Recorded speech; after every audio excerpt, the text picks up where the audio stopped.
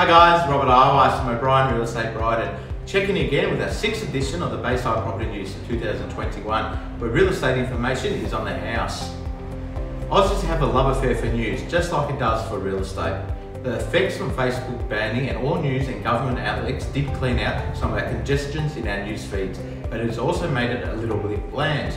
News and real estate go hand in hand after all. Market insights are important when planning to invest in real estate.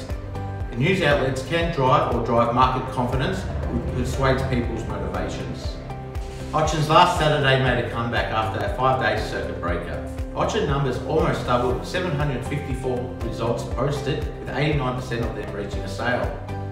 Private sales in the market hit 1,419, which pushed us up to 2,173, a number we don't see that often. Here are the new edits making the headlines this week.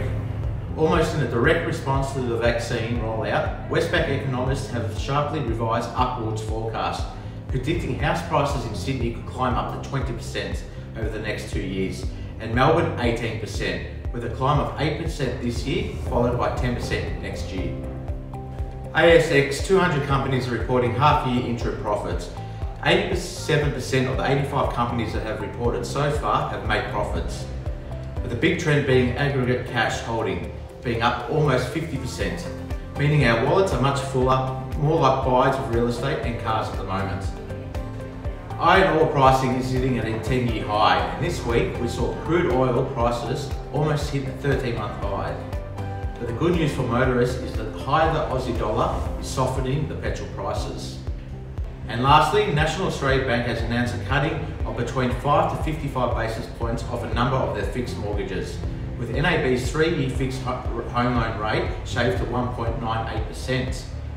The volume of transactions across O'Brien in the last week is down approximately 30%. The weekly listing numbers coming to the market were still strong, with 99 new listings launching, 71 coming under contract and 66 confirmed sales, with a top price of $1,580,000.